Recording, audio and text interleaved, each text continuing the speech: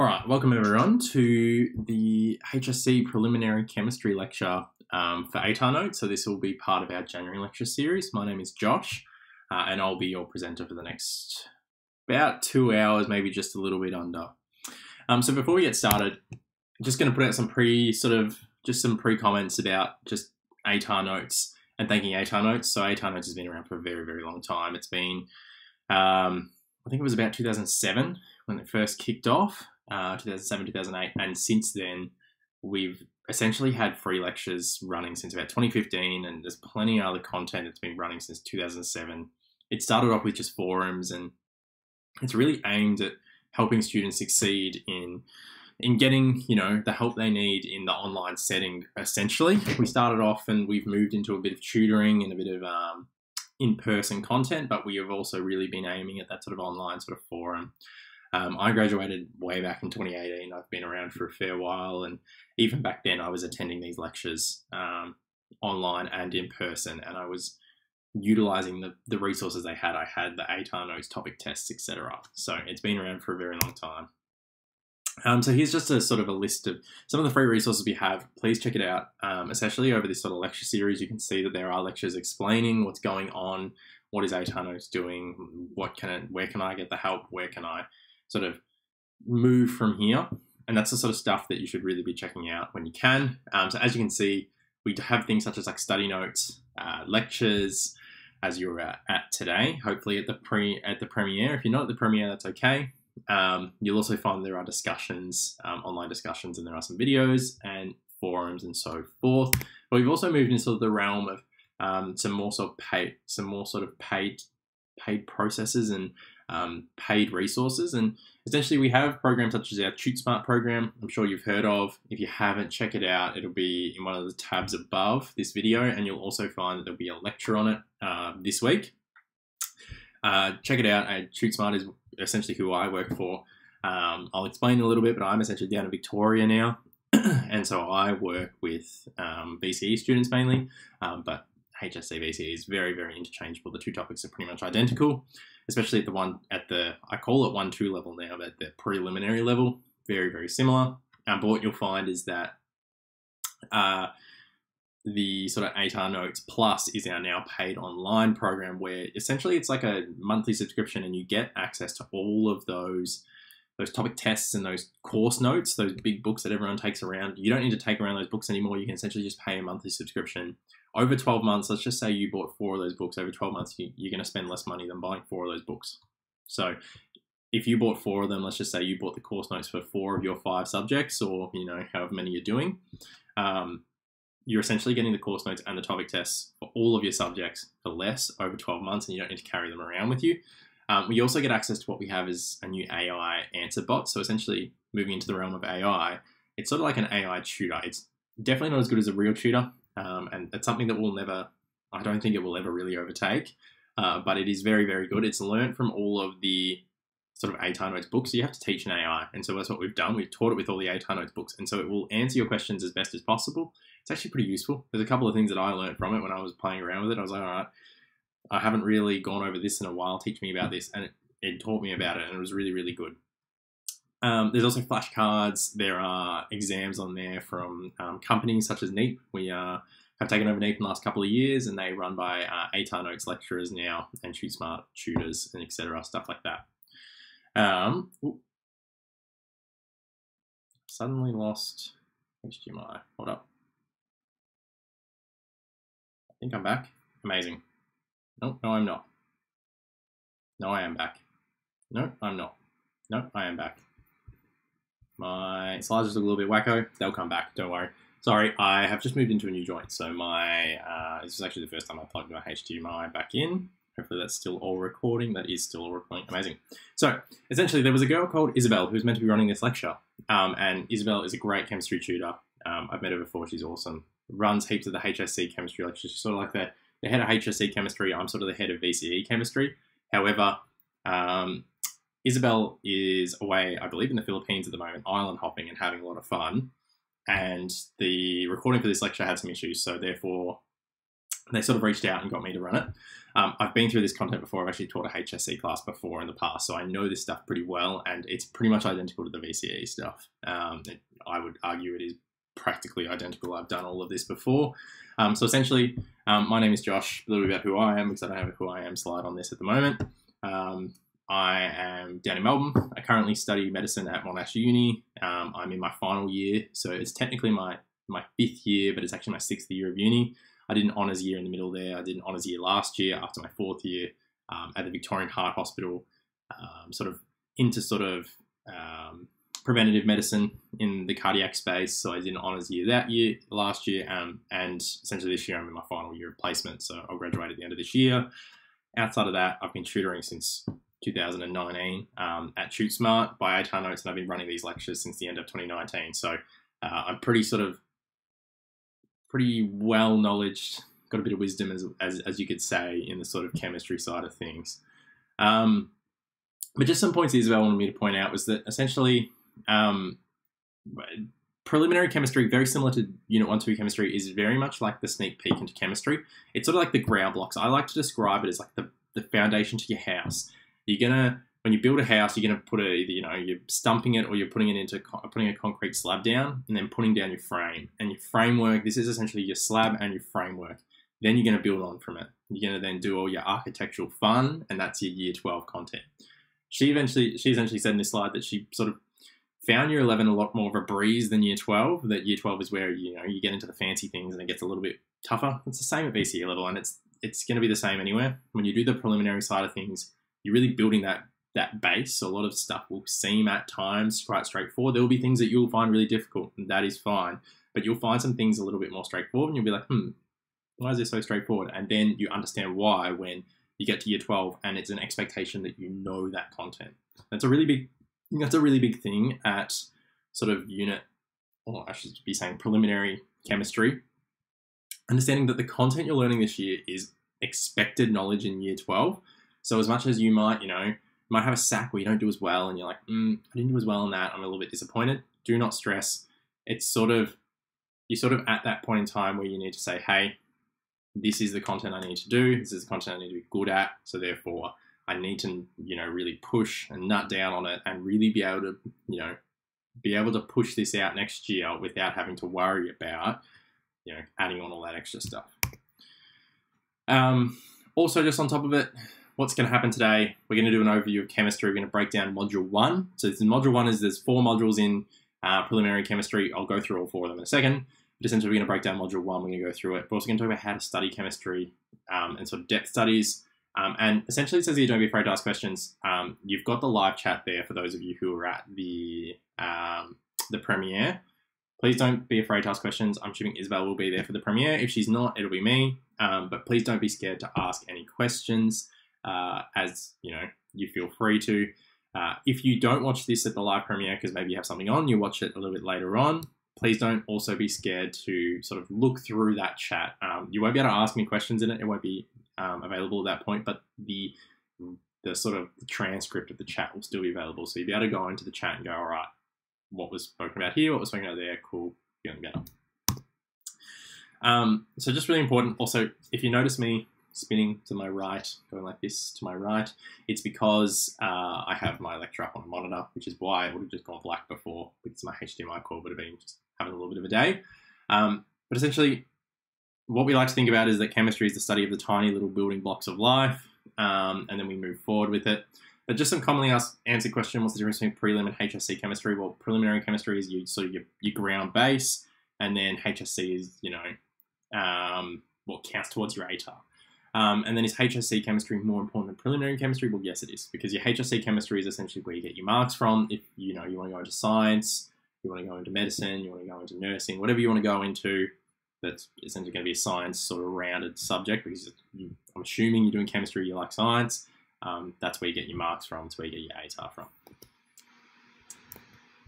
All right, so we just discussed sort of the idea that sort of HSC chemistry is more important because it counts towards your ATAR than preliminary chemistry. And as you can see here, these are the topics you're going to go through. So you're going to cover properties and structure of matter, introduction of quantitative chemistry, reactive chemistry, and drivers of reaction. So that's what you're going to cover as part of preliminary chemistry.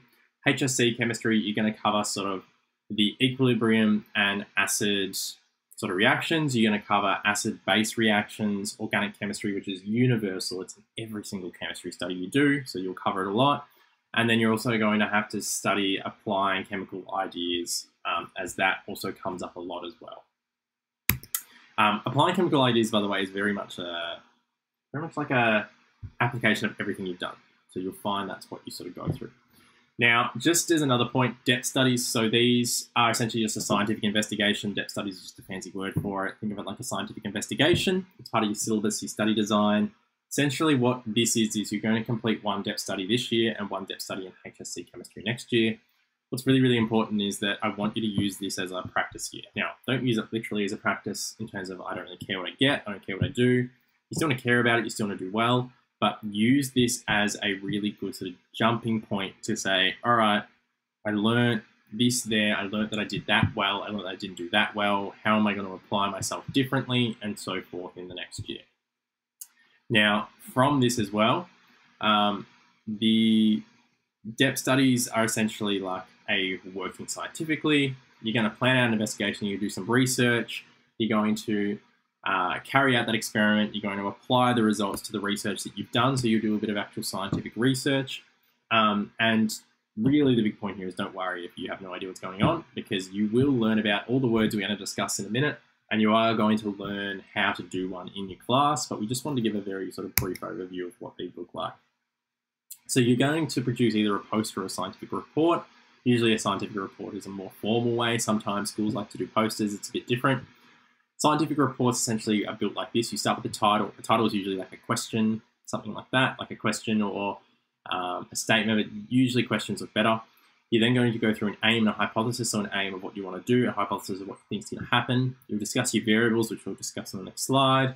Then you'll go through your materials. You'll go through sort of your risk assessment, you'll go through your methodology, you'll go through your results, you'll go through your discussion and your conclusion. Now, what's really important is one thing I just wanted to point out is that a lot of students will find that as they go through, they find that they spend most of their time in the discussion. That is normal. I want you to spend most of your time in your discussion. I don't want you to be putting more than 40% into the rest of it. It should be 60% discussion at a minimum. And then from there, everything else sort of takes a back step. The other thing as well is results. Results as well, you'll find it's your raw data. You may have to do some calculations to it. If you have to do some calculations to your raw data, please don't be scared to, and then submit it. That's pretty normal. The other thing as well with your results is table format is the last format you want to put it in. If you can put it in a graph, put it in a graph. Even if there's no, number values there, and you're like, oh, but I want to quote some number values in my discussion. Quote them still. Doesn't matter if you can't see them exactly on your graph. Your graph, you should be able to look at your graph and go, all right, I'm moving on the line. All right, it would have been there. Cool.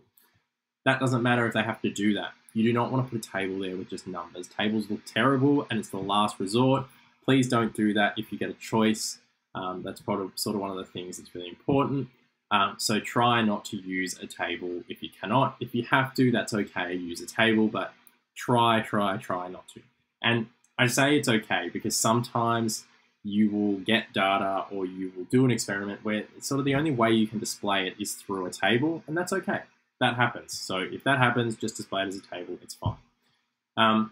Your discussion will be the main part of it. As I said, we'll discuss a little bit more about the discussion on the next slide, but essentially it's going to be the guts of what you go through. It's going to be most of it. You're going to spend most of the time on it. You're going to use all your research on it. That's what you're going to do. Your conclusion, essentially a couple of sentences saying, hey, did I get the aim? Did I get the hypothesis, etc. So if I look at the sort of discussion and the variables, just two main points. The variables, really important. You need to know these three types of variables. You need to know independent variable, dependent, and control. So independent variable is what you manipulate. As the scientist, you're going to manipulate this. So I'm going to have one beaker of water and one beaker of water with salt in it. So I put salt in one beaker, I didn't in the other. That's what I did. Independent variable.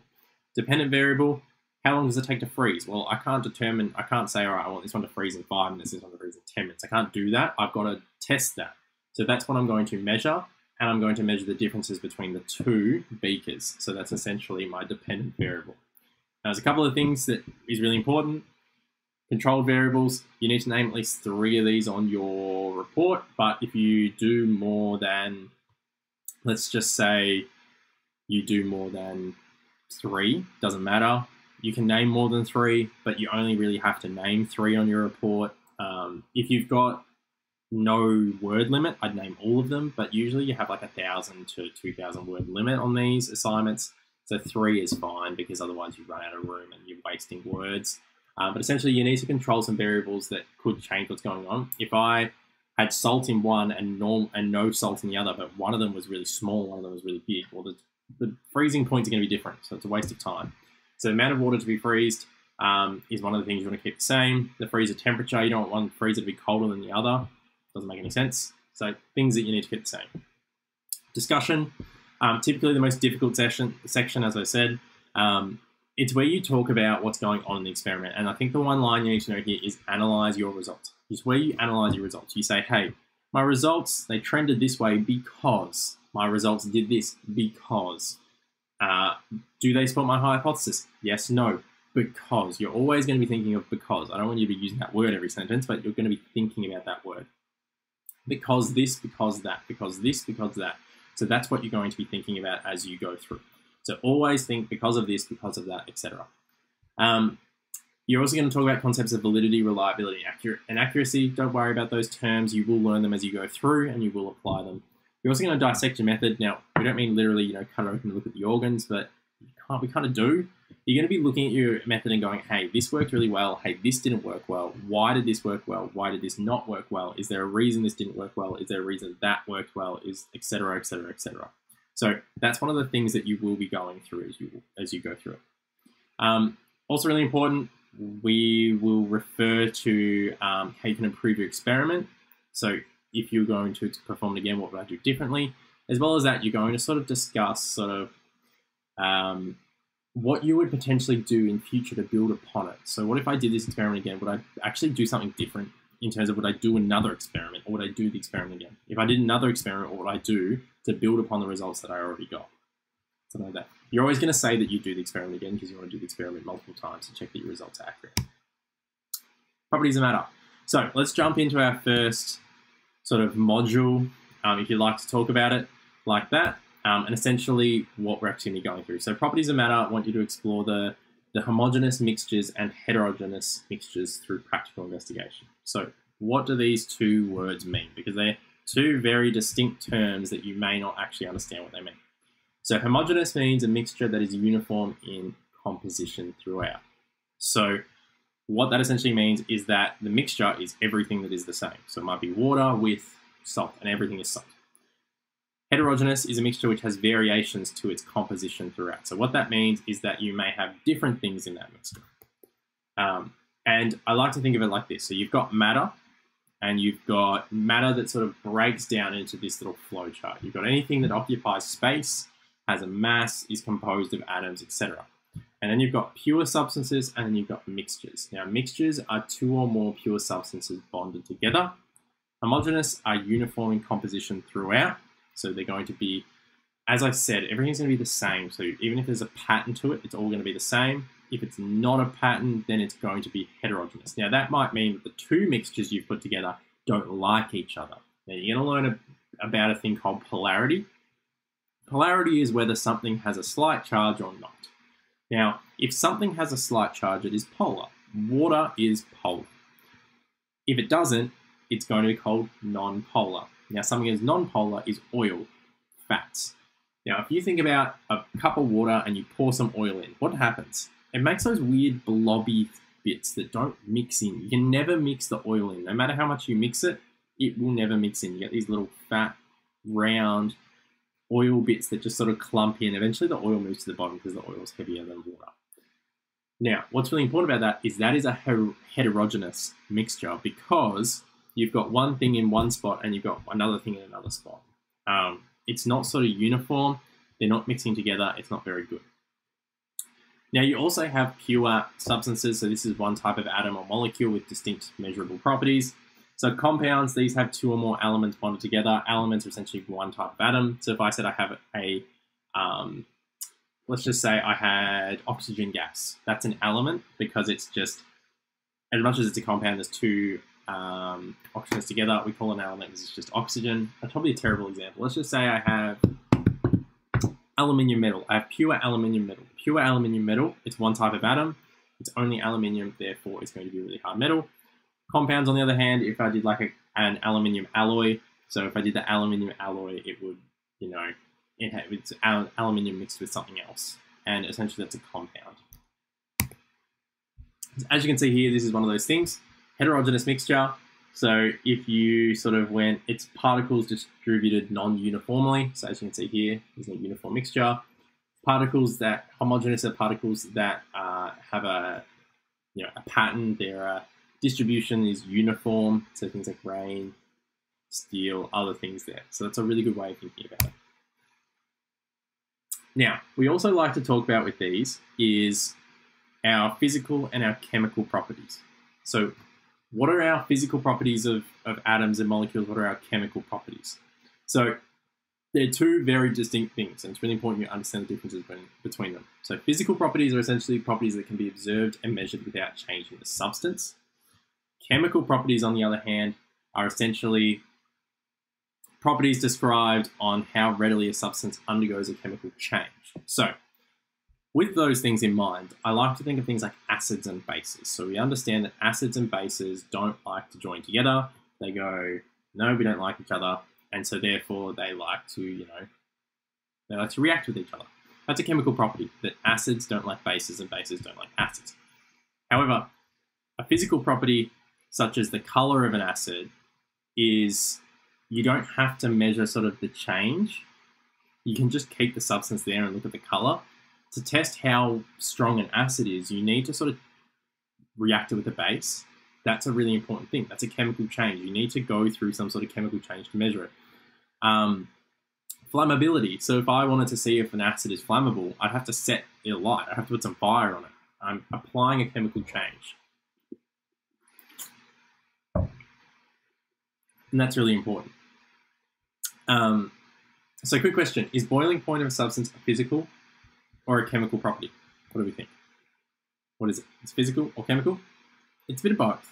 It's actually a really, really important thing. So boiling points are kind of both physical and chemical. It's a really terrible circle. It should have been somewhere like more in the middle. It's a bit of both because essentially we have got to change it a little bit, and it has got to do with the chemical properties of it. So it's got to do with the bonds that are between molecules, and we will discuss that further. It's actually at the end of this lecture, I think. We discuss bonds. I remember going through this and I was like, oh, there's bonds. Bonds are one of the most common things you need to learn. It's one of the things that you'll find the most useful out of today. So bonds determine boiling point. But at the same time, it kind of is a physical property because it physically changes what's going on, and it's something that you can sort of just observe. A little bit of an obscure one, but don't worry too much about it if it's not making too much sense. Now, what we like to do with understanding that we have physical and chemical properties is we like to then discuss, all right, what are our separation techniques? What are we actually going to do to, look at different molecules, different mixtures, different everything that's going on? Now, there are two main methods of physical separation. It's filtration and evaporation. Chromatography is not as common, but it is one of the methods you can utilize. So don't worry, we won't probably discuss that as much today. We will discuss filtration and evaporation. These two are classified as physical methods as they rely on differences in physical properties of the components of the mixture. So what we want is we use filtration and evaporation to essentially, if we've got a mixture of all these different molecules and we want to separate them out, we use their physical properties to separate them. We go, all right, you have a lower boiling point, you have a higher boiling point. You have a different color, you have this color. You have something else. There's plenty of different physical properties you could use. Essentially, we look at those physical properties and we go, all right, you have this, you have that. How can we break them apart? So essentially, as you can say, these are classified as physical properties as they rely on differences in the mixture. So filtration and evaporation, how do they work? Filtration is about particle size and solubility. Now, solubility is the ability for something to absorb into water, and it is a physical property. So, a description, when a mixture is passed through a filter, the insoluble solid is blocked by its physical barrier. whilst liquid passes through the filter. So essentially what happens is you'll find that you get a filter. It's like a coffee filter in a sense, and you pour your mixture through it, and you want to separate it out. And essentially what you do is you separate your two your solids from your non-solids, and essentially the liquid passes through. It's filtered. Now, evaporation is really interesting one. There's sort of two main ones. Distillation is probably more common than crystallization, but we'll discuss it very quickly. Crystallization is when you have solids and a liquid. And essentially when the mixture is heated up, the liquid evaporates to form a solid solute. So essentially what happens is the liquid evaporates, and as the liquid moves away, you're left with just solids. You're left with just the crystals that were in the liquid, and that's all you want. So that's what you're looking for there. Distillation, on the other hand, is where you have two different liquids, and what you do is you essentially just boil these two liquids. So you get these two liquids and you boil them, so they're mixed in together. It's a mixture, so you're essentially boiling one mixture. But you boil off that mixture, and essentially what happens is the liquid with the lower boiling point will evaporate first. It will become, a gas first. And as it becomes a gas, it moves up into a tube. Essentially what it'll look like is like a tube. I hope there's a photo of it. I think there's a photo of it coming up. There is, but essentially it evaporates. I'm going to get that photo up. It's a much better way of explaining it. Essentially what happens is you get this liquid and it boils, and the first component, the one with the lower boiling point, will boil first. Essentially as it does is it boils up and it hits this and it gets pushed down into this tube. Essentially this tube is called a condenser, and what happens is water runs around this tube. So this tube has like a double layer. It's like one layer and another layer. In this outer layer, there is no gas there. The gas from this mixture is in the middle layer. The outer layer is like a pump, and it pumps cold water through it. And that cold water is running around that inner layer, and that inner layer is really cold. So essentially when the gas goes in here, it gets in this really, really cold environment, and immediately it becomes a liquid again. And you've made this tube in such a way, it's not going to be able to escape back in there. It's going to go down in here. And essentially, you get this distillation. You get this liquid coming out, which is different to the mixture. It's essentially one component of the mixture. So you keep boiling this or at whatever temperature it is that the first thing boils, and you keep it at that temperature, and you boil off all of the mixture that was in there of the one part that was at that boiling point, and it should come out as a distilled component, and eventually you'll be left with the perfect amount of what you had of the other component. So that's what that looks like there. Distillation is easily the most common. Distillation occurs with sort of crude oil, which is our raw version of our petrol, something that you'll see a lot. It also happens with things like gins. So if you've ever heard of a gin, and it's an alcoholic spirit, you distill gins a lot. It's got to do with sort of ethanol components and so forth. You also do it with other spirits, but you'll see that that's sort of how that works. Now, there's also some other separation techniques that are slightly different. There's decanting and centrifuging. Now, centrifuging is used in medical terms a lot. So me being in sort of medical research, we use a centrifuge to separate blood samples. It's the most common use of it. Decanting, on the other hand, is a little bit different. You essentially use gravity to separate substances. So you use the principle that a lighter substance will float to the top while a heavier substance sinks. And you sort of leave things over a period of time and you look at the density. So you sort of, it's interesting because you sort of leave a mixture, you sort of make a mixture, you get a mixture and you leave it over a period of time in a certain position. And over a certain period of time, they should separate, and you sort of pour out that first part. Essentially, that's how you separate it. Not as accurate as centrifuging. Centrifuging is doing that in a much quicker terms. Essentially what you do is you spin the sample. So you put a sample in and you spin it. And you spin it really, really quickly. And I think there's a photo of it as I was going through. Yes, this is centrifuging. You put a sample in and essentially it spins really, really, really quickly. And essentially what happens is the heavier sort of substances end up at the bottom of the tube. They end up further away. And the lighter substances end up more at the top of the tube. And when that stops spinning, you're left with all the heavy content at the bottom and all the light content at the top. And essentially you can, from there, you can essentially go through and pull out everything else that you have there. Now, just quickly, here's some photos of all the techniques. So you had, this would be your filtration. As you can see here, you've got filter paper, you get your residue out, you get your liquid at the bottom. This would be part of your evaporation or your distillation sort of technique. So here's your evaporation. You hope that you sort of end up with a solid at the bottom if you're going to use crystallization. Here's your distillation. And then this is sort of your centrifuging. We didn't really go, there's no point of decanting, because decanting, there's nothing to do. You essentially just leave it over a period of time. Pretty boring technique, nothing to do. So from here, what's really important to understand is that the percentage composition is something that you would then measure from this. So you've been given essentially the mass of a mixture, and you want to figure out what percentage is one element or one, compound within that mixture. So this is really interchangeable. So as much as this is written in a way that it says percentage by mass, you can also do this in terms of percentage by mixture. It's the exact same technique. So if let's just say, interchange this word of massive compound for massive mixture. So if I had a mixture and I said the mixture was 30 grams, and then I went through either centrifuging or I went through distillation or some other technique, and I'm left with, I pulled out 10 grams of what I wanted, or maybe we'll say 15 grams of what I wanted. And one of the components was 15 grams. I would then put 15 over 30, times it by 100, I'd end up with 50%. So I'd say that 50% of my mixture was whatever it was that I wanted. Maybe it was like a salt or something that I've got out. However, you can also do this by compound.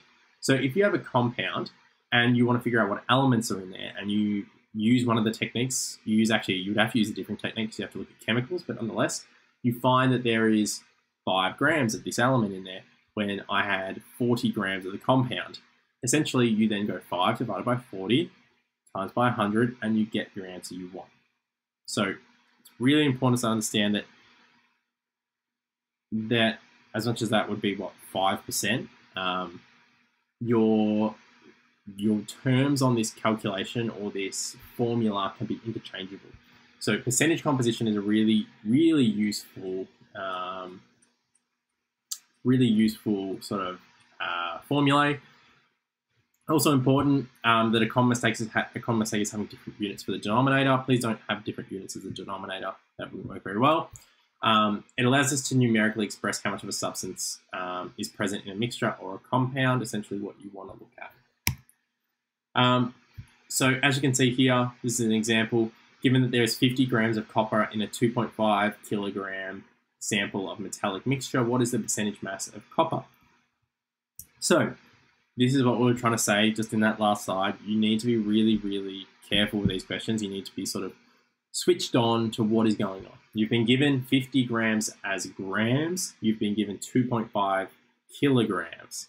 So therefore, you need to be able to interchange those two. You need to say, all right, what is kilograms, what is grams, and sort of mix and get the right one. So you could have done this in kilograms if you wanted to. You could have said, all right, that is 0.05 kilograms. Go for your life. You could have said that. You can also say 50 grams divided by 2,500 grams, which is a much easier way of doing it. I prefer that way over the other way. But beyond that, you do your calculation, times by 100, 0.02 divided by 100, 2%. That's how you go about those questions. So fairly straightforward type questions. I would hope that there's not too much issue with these, but that's sort of how you're going to go about it. All right, so periodicity, or I like to just think of it as the periodic table. I think there's too fancy of a word. So you're probably wondering why we've just jumped around. 1.1 also talks about how the position of the periodic table can tell us about the chemical physical properties. So why have we jumped all the way to 1.3? Well, really important that 1.3 sort of talks about the periodic table, and I feel like when we were I was looking over these slides and I was discussing it, we kind of need to go through this first. So we kind of need to go through what is the periodic table and what is going on with the periodic table prior to sort of the mentioning of periodic table as part of our sort of unit of module 1.1. It's sort of badly planned out. So that's why we've sort of pulled this forward.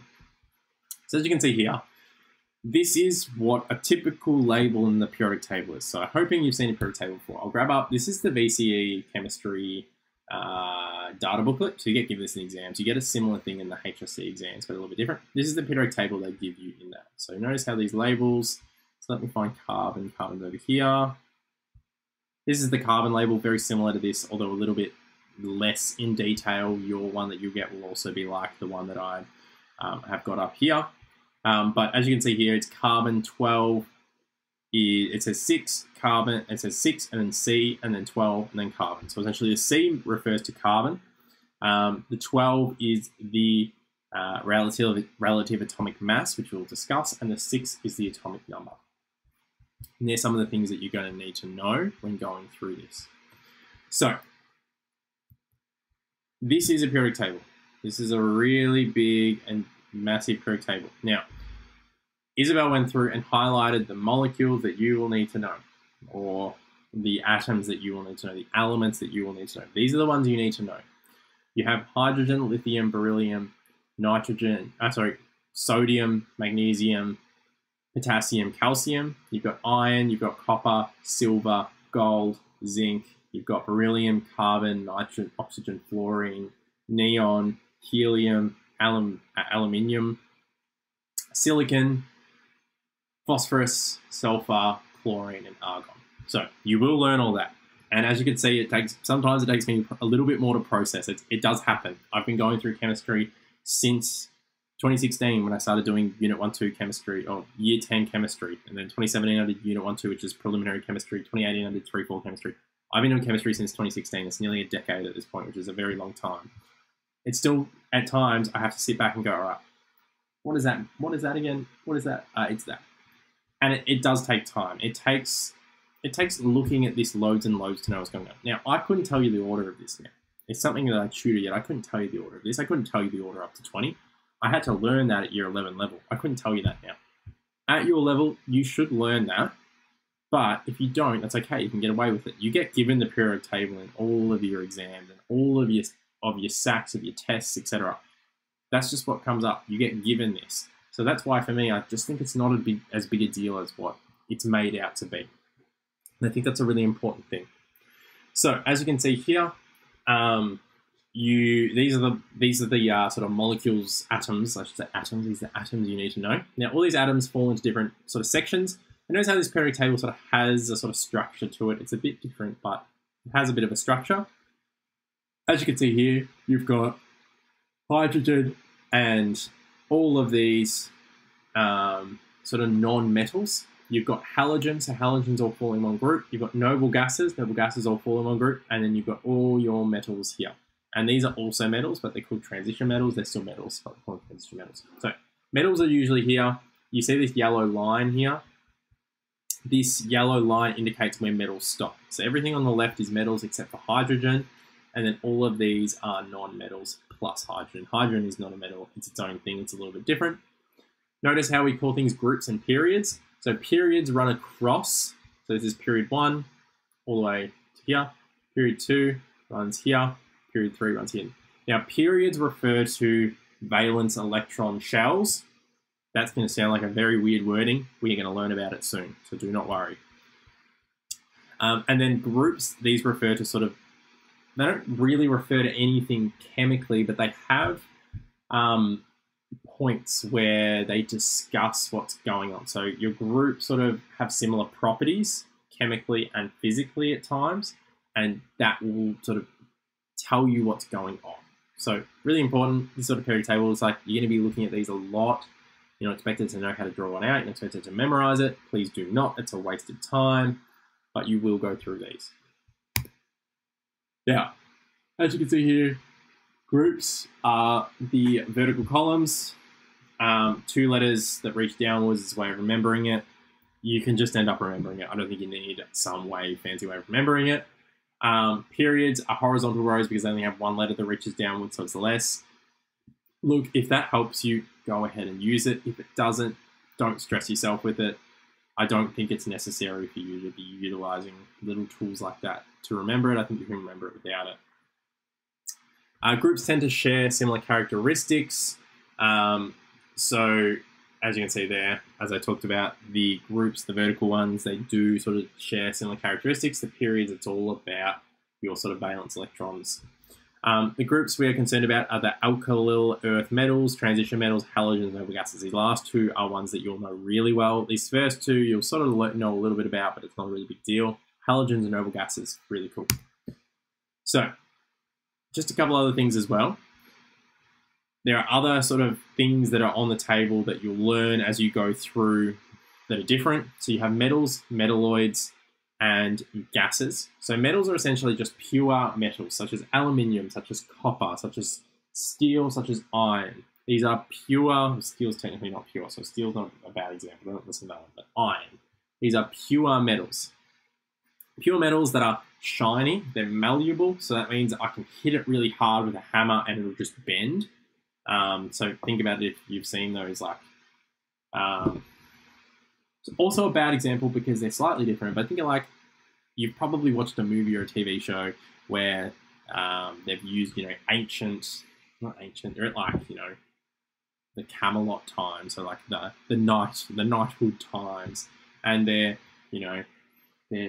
getting their swords and they're dipping it in the cauldron and they're hitting them with a hammer, they're pulling them out of the fire. Notice how they don't shatter. That's because they're malleable. They can bend, they can change. Think of it like that. Ductility refers to the ability to make a wire out of metal. So all of our wires in all of our machinery, it's metal, it's ductility. They're silvery, they have a high boiling point and melting point. They're really good electron conductors, which means, or electrical conductors, which means that they can conduct electricity, which is why we make them into wires in the first place, because they move our charge and therefore we have electricity movement. They're also really good heat conductors. What's a really good example of that? Pots and pans. Your pots and pans move electricity through, so that's also one thing that makes them really good. Metalloids, on the other hand, these have some metallic and some non-metallic properties. So some metalloids can be ductile, but also be colored, so they're not like silvery and shiny. Others are a little bit different. These are metalloids. You will learn which of these are metalloids in the periodic table, don't stress. Gases, these are essentially dull. They're not malleable, they're not ductile, they can be colorful. They usually have a really low boiling point and melting point, that's why they exist as gases. But if you did cool them down to a really, really cold temperature, far enough down that you ended up with, your sort of solid, you'd find that they're not good electrical conductors, they're bad heat conductors, they're not ductile. You'd find they don't have any of those properties. Now, the groups that we discussed before, your alkyl earth metals, these have a low melting point and boiling point. They're soft, they have a high density, and they're highly reactive. Now, we'll talk about our Gs in a bit, so don't worry about that. Transition metals, everything's different, so don't worry too much about it, but they have metallic properties, but it's really dependent on the element as to how strong those metallic properties are. Your halogens, these are gases at sort of STP, which is just room temperature, if you like to think of it like that. They exist in pairs of atoms, and they're reactive, and they're colorful. So I want to talk about halogens very quickly. Halogens here are these molecules here. So halogens exist as pairs because they share their last electron. Now, we will discuss this in a little bit more detail, but essentially, elements want to have a full electron shell. They want to share. They want to share their last electron. They want to end up with a full electron shell. Now, a full electron shell for most of all of these will be 8. So especially these first two, they will be 8, and they've each got 7 because they're in the 17th group. This one will just have 2 shells. This one will have 3 shells because it's in the 3rd period. So being in the 3rd period and being in the 17th group, it has 7 in its outer shell. It's got 3 shells. Its outer shell has 7. It wants 8. So it will pair an electron with another chlorine. So essentially what it will do is it'll share one of its electrons, in a sense, to sort of share one back. So it gets sort of one back. Essentially what that means is you end up with this idea that with one of these electrons being shared, you sort of end up with 2. So you get one shared there, one shared there. So you end up with these shared sort of pairings, and you end up with this idea that you end up with an extra electron. So this is Cl2 in a sense. You get F2, etc., so forth like that. Now, apologies if you're still transitioning color. It's because I'm doing this at like 9 o'clock at night, and my computer goes into that blue light thing. the yellow light, non-blue light thing. So you probably just saw that there. I apologise for that. Nonetheless, going back, your noble gases exist as singular atoms. Now, this is really important. Now, I need to go back again. Now, these are because these already have a full outer shell. So why would I share anything? If I've got everything I want, why would I share? That is precisely what is happening here. So these don't share anything because they've already got a full outer shell. They don't want to do anything. They're pretty stable. They want to do what they want to do. So essentially, that's what goes on there. So that's what you need to know from each of those sort of groupings. Now we're going to jump back into atom structure and atomic mass. So atoms are made up of 3 types of subatomic particles, and this is where we get more into why our periodic table is built the way it is. Atoms all are made up of protons, neutrons, and electrons. Protons are positive because they are pro-everything. Neutrons are nothing. They are neutral because they are neutral people. Electrons are negative because why not? Everyone else is sort of positive or nothing. I'll be the opposite. They're negative. Now, relative mass. Protons essentially provide a mass of 1. Don't worry about what that is, 1 gram, 1 microgram, don't worry, it's nothing. We're just calling it 1. There's no units here, we call it 1. It's one of the few times I'll ever say there's no units. Neutrons, what do they supply? 1. Same thing, 1. Electrons, what do they supply? Electrons supply 1 over 1,800. So you know what that means? That means absolutely nothing. They supply nothing. There is no mass that we say. So we say it's negligible mass from electrons, so they don't go towards the mass. The charge. The charge of a proton, positive, neutrons, neutral, electrons, negative. However, the charge are equal. 1 proton equals 1 electron in charge. So if I have 1 proton and 1 electron, they cancel each other out and are neutral. Really important. Despite the fact the masses are different, they are equal. Location is really important. Protons and neutrons are found in the nucleus. They make up the mass. Your mass is purely the nucleus of your atom. The electrons are found in the shells, which are surrounding the atom. So as you can see here, coming too far, coming back, you have your nucleus in the middle here. So right here, this is your nucleus. Oh, I was on the wrong page. That's your nucleus.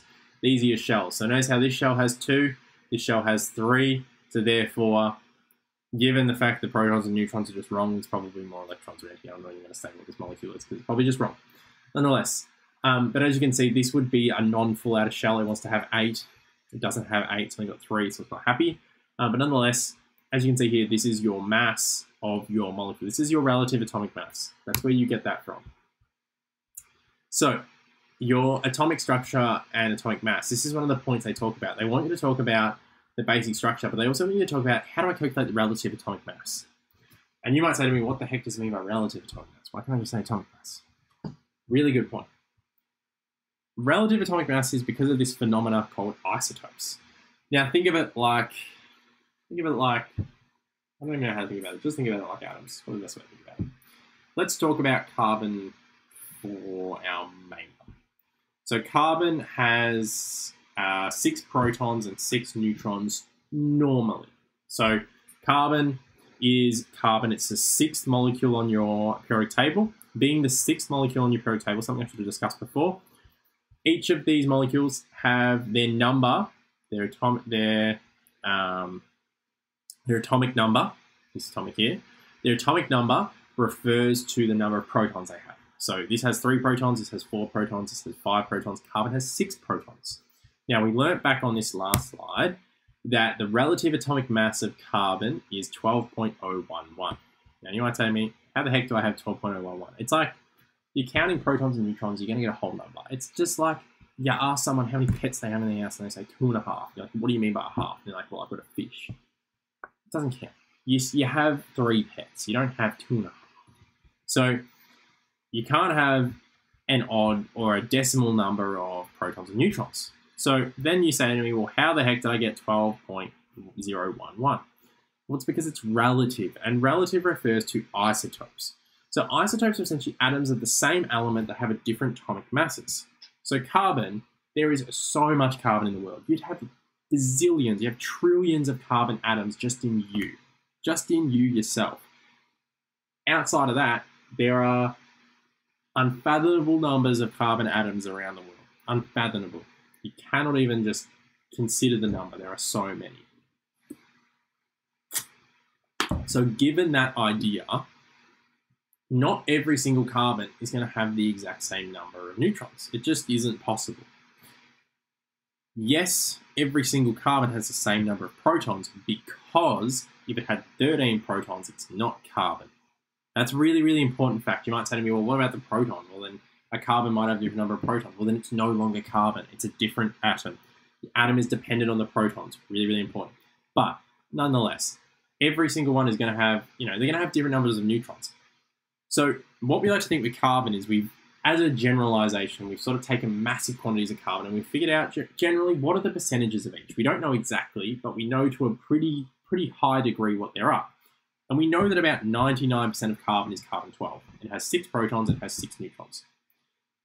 We also know that about 0.8% of carbons are carbon-13. So they have 6 protons and they have 2 neutrons, and they have 7 neutrons.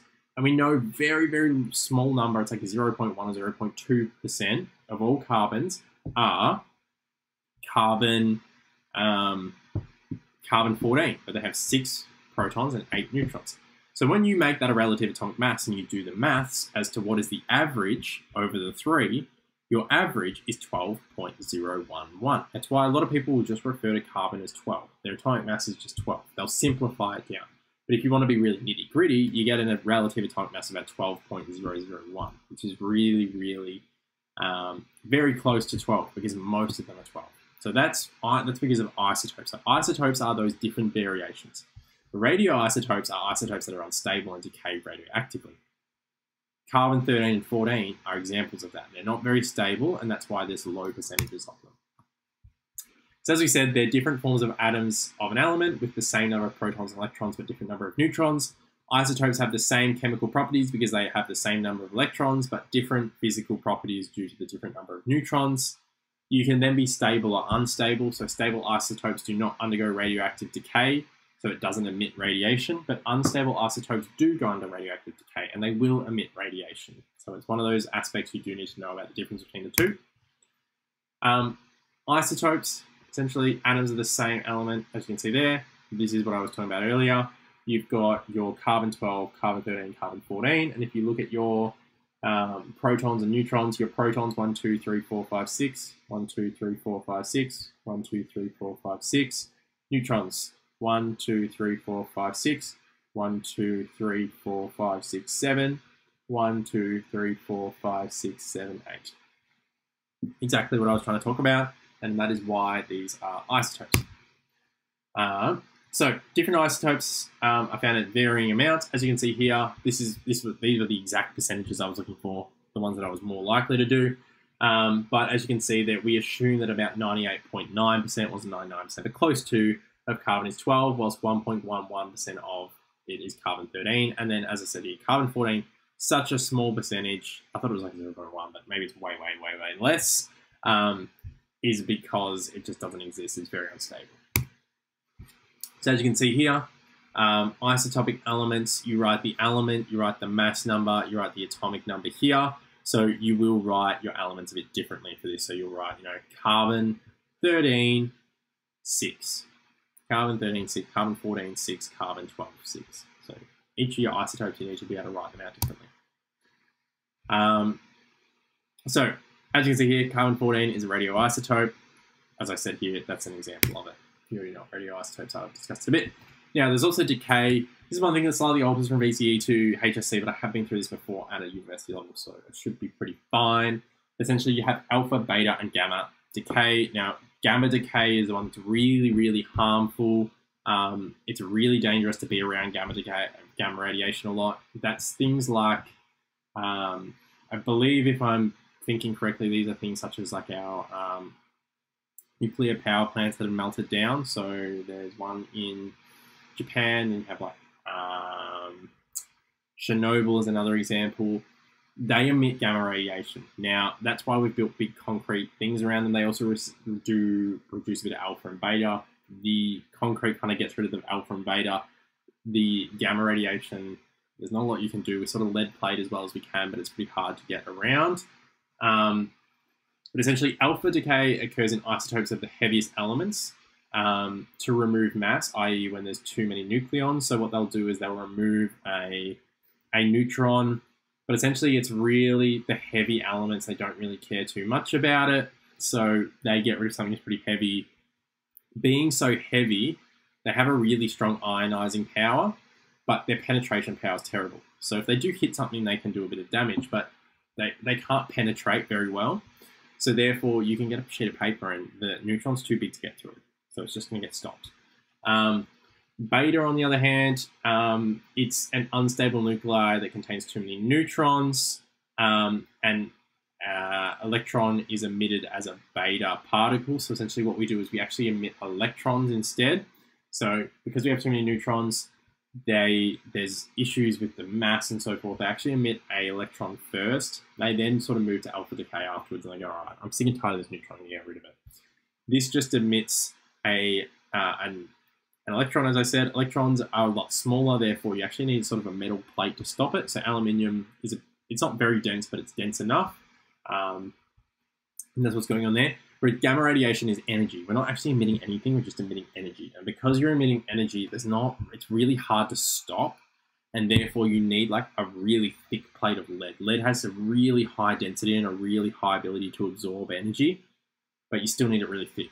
So essentially what it is, it looks like this. So that's gamma. And essentially gamma is just really high level energy. It's got really high penetrating power. It just has low ionizing power to really high penetrating power. It's what makes you very sick. You experience a lot of this. It's really unhealthy. You don't want this to occur, and therefore that's why it's really dangerous. So as you can see here with alpha decay, as you can see here, alpha decay causes the atomic number to decrease by 2. So you go A4 to Z2. And the mass number to decrease by 4. So alpha particle is the equivalent to a helium nucleus. Beta, on the other hand, occurs when there is an excess neutron. So a neutron decomposes into a proton and an electron. Essentially, the atomic mass increases by 1. And then gamma radiation particles are released. Gamma particles are released when the atom has too much energy. Due to being energy, there is no change in the atomic mass or number. So, radioisotopes, we've already discussed this. They can be helpful in many real-world situations, such as imaging, historical dating, medical treatments, etc. The reason they're really useful in historical dating is because we understand that they have half-lives. So there's the half-life of a lot of radioisotopes is really long. We're talking tens of thousands of years. After tens of thousands of years, half of the amount of radioisotope you have in a sample, or you expect to have in a sample, should have reacted, should have emitted off its radiation and gone. It should have emitted what it needed to and stabilized itself. So over time, you can take samples and go, all right, well, there's this much. I should have had this much if it was at 100%. Therefore, I can tell it was this old. So that's sort of how you do it. Carbon-14 is a man-made isotope, so it's extremely rare cases where it occurs naturally. Undergoes beta decay, used in carbon dating, so useful for estimating fossil ages. As it says man-made, it's because it comes from fossils, it comes from humans. So it is sort of still occurring naturally, but one of those things. The other one that's really cool is uranium-238. It's a naturally occurring radioisotope. It undergoes alpha decay, and it's used for making nuclear power and generating nuclear power. But the problem is the way that we work with it ends up producing a bit of gamma, and it gets really dangerous. So what are atoms like? What do they look like? So now that we've gone through a bit of decay and what's going on, what do atoms actually look like? So we like to look at what we refer to as Bohr's model. Now, none of you should have seen this movie being in year 11, but I'm sure some of you might have gone with your parents. And you may have seen the movie Oppenheimer. The Bohr that they actually discuss that he meets when he is at university in Germany, when he goes to Germany when he's younger, is actually Neil Bohr. It's the same bloke. This is his theory. So it's kind of cool. For me, that movie was actually kind of cool in terms of seeing this. I was like, wow, these are people that, I've learned what they are discussing. Yes, they are just actors playing them, but at the same time, it's cool seeing that, real life history being played out. But essentially, in Bohr's model of an atom, there are fixed energy levels that electrons are found in, and these are known as electron shells. So electrons move from a lower energy to a high energy when they absorb energy. This is known as excited, and they, when excited electrons immediately return to their original or low energy levels known as ground state. So essentially what they do is they move up really quickly and they move back down really quickly. So they go up, oh, I'm excited, oh, I'm back. It's like an immediate up and down. In this process, they release that excess energy that they absorb. So they absorb energy and they move forward and they go, actually, I don't want this energy. They go back and they release it. That released energy comes out as light. And you can sort of read what light energy is coming out and say, all right, it was this color or it was this intensity, therefore I can say that I'm working with these levels of energy in these shells. It's actually something you can do. So as you can see here, you've got 3 shells here. You've got some energy that hits an electron. You've got a lower energy state. You've got a higher energy state. The electron moves up into an excited state. It goes, oh, I'm really excited right now. I've got a lot of energy. I move forward. So it moves into this excited state. And then it goes back down. And when it goes back down, it re-releases the energy, but it transitions it into a sort of a light approach. So now it's like acting as a light. So this energy has gone up, and now it comes back down, and it goes, all right, I don't want this energy anymore. I'm getting rid of it. And it gets rid of it the best way it can, and it does that by emitting light. So, as you can see here, there are a whole bunch of shells that you need to know, and the number of electrons that are in them is determined by 2 times n squared. So, if I say I have 2 shells, I go 2 squared is 4, 2 times 4 is 8. If I go, all right, now I have 3, so I go 3 squared. 3 squared is 9, 9 times 2, 18. Now I have 4, so I go 4 squared, that's 16 times 2, I have 32. So the max number of electrons changes depending on the number of shells. However, you will only ever really work with 4 shells, and your 4th shell, you will only ever really work up to 2 more. So you only work up to about 20 electrons usually. You can go further, you will discuss it at sometimes, in some occasions, but most of the time you're maximally going to go to 20 electrons. So you're going to go, max in the shell is 2, max in the outer shell is 8, max in the outer shell is another 8, and then so forth. But we'll discuss this in a second. But as you can see here, this is sort of what we were discussing. This is Bohr's model. So this model can only explain the emission spectra of one element, hydrogen. And there are a lot of assumptions in this model, which he could not explain, but could sort of prove most of them to be true. So we switched to sort of Schrodinger's model. So Schrodinger's was the next model to come along. Schrödinger essentially took Bohr's model and he improved it with quantum mechanics. So he kind of went to the next level. So electrons are now considered to have a wave-like property. So if those of you have done physics, and this is the reason, this is a sort of a very technical part of chemistry that you don't need to know in super duper detail. But what you'll find is that in physics, you discuss this idea that light and particles act both in a wave, but also not in a wave. And it's kind of this hard idea to get your head around that they have properties of both, and you're like, I have no idea what's going on. Don't worry. Scientists who have studied their entire life still don't know what's going on. You don't need to figure it out. But electrons are thought to have a wave-like property as well as just a physical property. And so he suggested that the electrons were not in orbit, but rather they were in a cloud in regions of space, which we called orbits. Now these orbits, he still referred to as shells. So he said, all right, they're in a shell. This is the major energy within the atom. But they also have subshells. And these are energy levels within these shells. So you have an S, a P, a D, and an F. There's a lot more, but these are the first couple. And then you have orbitals. So orbitals are essentially the regions within these subshells where electrons are found. Now, you don't need to know about orbitals. Probably a bit too far. You're not going to discuss them all that much. But as you can see, this is sort of what we sort of looked at. These are energy levels. And then these are sort of where they were in their shells. So this is in the second shell, the third shell, the fourth shell. And we sort of discussed that from there. So we can represent the subshell using box notation. Essentially what you have is you have 1s, 2s, 2p, 3s, 3p, so forth. So each box contains 2 electrons. The arrows represent the electrons with 1 in the up position and 1 in the down position. The S subshell has 1 box. The P subshell has 3 boxes. The D subshell has 5 boxes and the F has 7. This is due to a different principle which states that each orbit can contain a maximum of 2 electrons. It's also because we like to pair electrons, and electrons like to pair up. Now, it's something you will learn as you go through chemistry, but electrons pair up. They do this thing where they pair up with each other. Now, what's also really important is that there's like an order to this stuff. And essentially it goes 1s, 2s, 2p, 3s, 3p, 3d, and then you'll go back to sort of like 2d. No, sorry, you won't go back to it. And then you'll go, so you go 3s, 3p, and then you'll go 4s, 4p, and then back to 3d. So you're not going to have to worry about that too much because it's not something you're going to discuss. It's not something you're going to go to. But at this level, you need to understand the order is 1s, 2s, 2p, 3s, 3p. Really important. That's the order in which the electrons fill. So they're going to fill 1s first, then 2s second, and then 2p next, then 3s, then 3p. So I want you to have a go at these.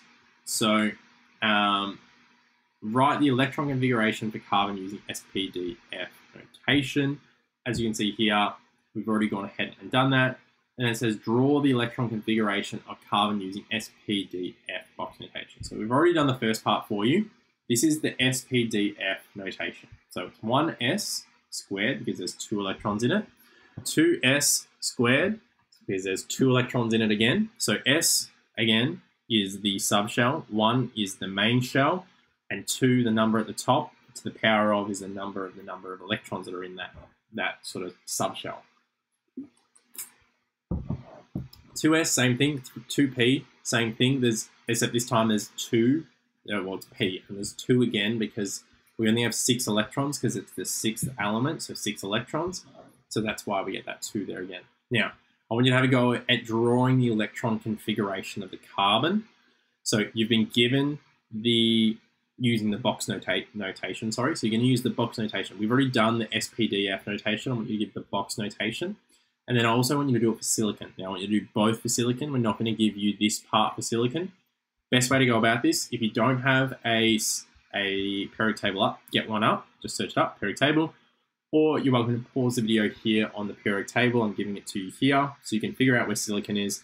You can figure out how many electrons it's going to need, etc.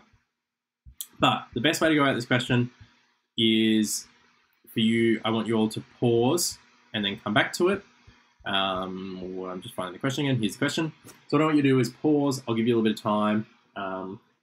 Take a couple of minutes to do this question and then unpause and I'll go straight into it so there's no gap in the recording. But 3, 2, 1, pause.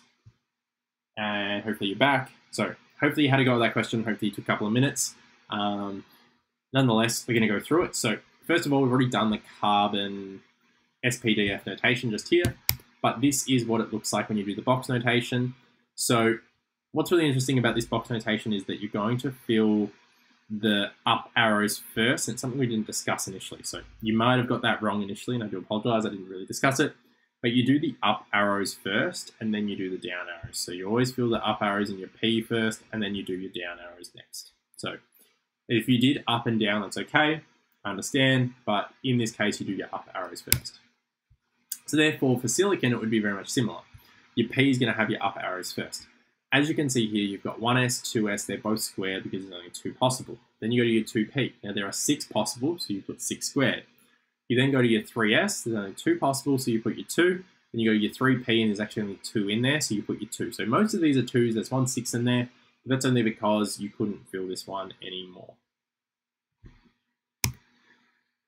So as you can see, this is the order in which you do it. This is the order in which you fill. So you go 1s, then you go 2s, then you go 2p to 3s, 3p to 4s, 3d to 4p to 5s, to 4d to 5p to 6s. So that is the sort of Pauli principle.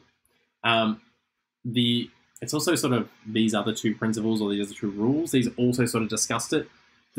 The thing was, at this period in time, it was such a race in chemistry. So everyone was producing theories at the same time. And going, this is the right theory. No, this is the right theory. No, this is the right theory. No one wanted to work together. Partly because of wars, partly because of political differences, but no one wanted to work together. So because of that idea that no one wanted to work together, everyone just claimed it.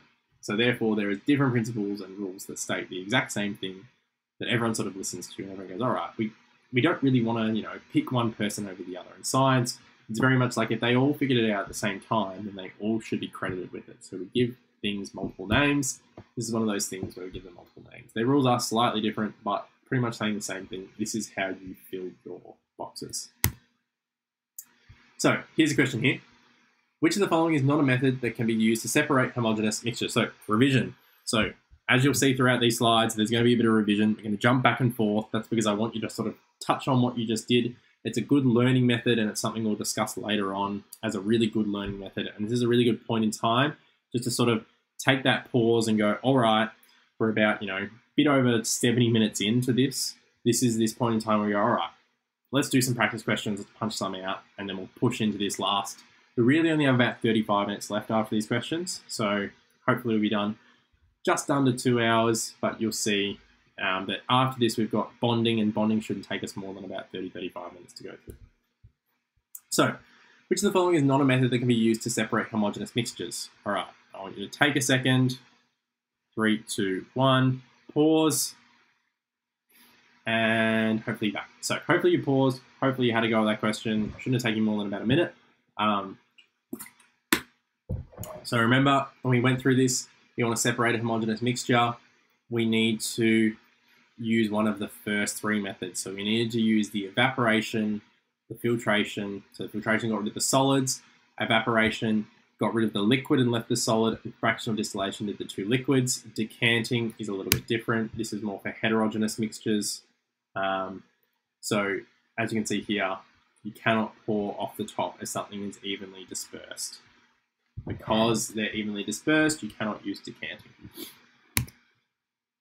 All right, now we have another one. So we have explained where each of the following elements would belong in the periodic table. So a malleable and lustrous solid, an unreactive gas, a soft solid that reacts readily with water, a brittle solid that conducts electricity and heats fairly well. So what types of, what parts of the periodic table are going to explain each of these? So I want you to have a go at this question. I'm going to give you, this question should take you around, look, you've got two marks for each. Give yourself a minute and a half, if not 2 minutes for each question. You probably should get on a flow and finish it a bit quicker than, 8 minutes. But, give yourself at least 5 minutes to get through this. If not, take up to 8. Have a go at this, take your time. I'll give you time to pause now, 3, 2, 1, and hopefully you're back. So, as you can see here, you've got a malleable lustrous solid, you've got an unreactive gas, you've got a soft solid that reacts steadily with water, so this is solubility. You've got a brittle solid that conducts electricity. So if I was going through this, the first one I'd think about is unreactive gas. Unreactive gas. We talked about it. Which of the gases does not want to do anything? Which of the gases is really comfortable with who it is, doesn't want to share anything? Noble gas. Malleable lustrous, what are we going to talk about? We're going to talk about metals. A soft solid that reacts readily with water. It's an interesting one. You probably think like non-metals, metalloids. There's a few different ones you can think about there. We'll discuss that in a little bit. And then a brittle solid that conducts electricity and heat fairly well. Again, we're probably looking at metalloids, something that we'll discuss. As you can see here, this is how they discussed it. Now, if your answers look very different, don't worry. This is a really weirdly worded question in terms of this is not a SAC level or an exam level question. It's more about just pushing your learning. So, a malleable illustrious solid is towards the left of the periodic table amongst the metals, likely in group 2 since group 1 metals are too reactive to be malleable. That's a little fact I wouldn't have expected you to know at this point in time, but it's a good one to learn because these are great questions for learning. An unreactive gas. So an unreactive gas is on the right of group 8 with the noble gases, since this is the group of inert gases. Should have known that. That was a pretty straightforward question. This one here says likely group 1, since elements on the left of the periodic table are softer and are most reactive are the furthest to the left. So that's probably what you're going to be thinking there. A soft solid that readily absorbs. That's a pretty decent answer. And then a brittle solid that conducts electricity. Left of the non-metals, since metals are malleable and conductive while non-metals are brittle and non-conductive. These mixed characteristics make it a metalloid. So as you saw here, a metalloid is sort of just in between metals and non-metals. And then these are the other ones here. So these are tough questions, but they're not exam-style questions. These are the sort of questions that you would do sort of throughout the year just to solidify your learning and just to even use them as a learning point. Like some of these points I may not have even known as well if I hadn't read through these questions. So it's a really good point to just sort of learn. All right, another multiple choice. We have a student conducting an experiment to measure the amount of gas generated when different masses of reactants were mixed in 100 ml of water. The experiment is shown below. Which of the following correctly identifies the variables of this experiment? So I want you to have a go at this question. I'll give you your time now. I'd say this is maybe a 1 to 2 minute question. If you need more time, feel free to take it. But again, 3, 2, 1, pause. And hopefully you're back. So, which of the following correctly identifies the variables of the experiment? So, it says here that we want to conduct an experiment to measure the amount of gas generated from different masses. Different masses. We are changing that. So mass of reactant is your independent variable. So you can rule out B and you can rule out D. You're left with A or C. Then it says that your dependent variable is temperature or volume of gas collected. Well, we are measuring the amount of gas. It says in the question, measure amount of gas. Remember the dependent variable, you're looking at what you're measuring. So you're not measuring temperature, measuring volume of gas. I think my answer here is C. Let's just check a control variable. Well, we want to keep the temperature the same because we don't want the temperature to manipulate how much gas is being produced. So therefore, temperature will be a control variable. C is your best answer here. C. All right. Question 10. Write the SPDF configurations for each of the following. So aluminium, chlorine, fluorine, sodium, iron. Again, use your periodic table. Again, you should have one up. If you don't have one up, give me 1 second and you can quickly pause the video at this point here. You can quickly pause and do each of your SPDF configurations. But if not, come back to here, have a go at this one here. You've got A, B, C, or D. So you've got these three here. Have a go at this one here. And pause the video in 3, 2, 1. Pause.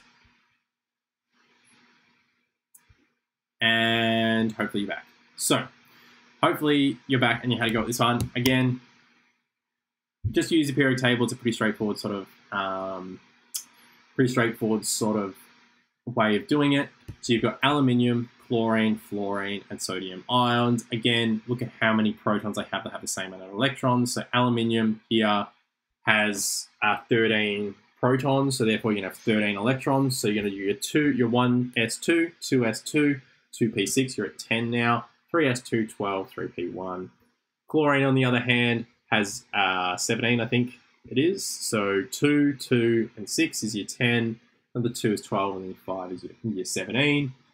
Fluorine has 9, so again 2, 2, and 5, and your sodium has 10, so 2, 2, and 6. So let's move into our last section now. Again, as I said before, this should take about 30-35 minutes to get through. We're about 80 minutes in, so that should push us to about 1:50, which is about perfect. So let's push through this last little bit and go through our bonding. Now, bonding is super duper important. I cannot stress it enough how important bonding is. Bonding is like the description of everything. Bonding is just super duper important. Like, I cannot describe to you how important bonding is. Like, it's really, really important to know your bonding. So please know your bonding really well. It's going to come up. It's just, it's something that comes up in your main HSC chemistry all the time. It comes up in VC chemistry, which I tutor all the time. It is just, you need to know it. So you have two sort of main types of bonds. So we have ionic bonds and covalent bonds. Now, you'll learn to split it up differently as you go along, but we'll start off with ionic and compound and covalent, and then we'll split it differently as we move along.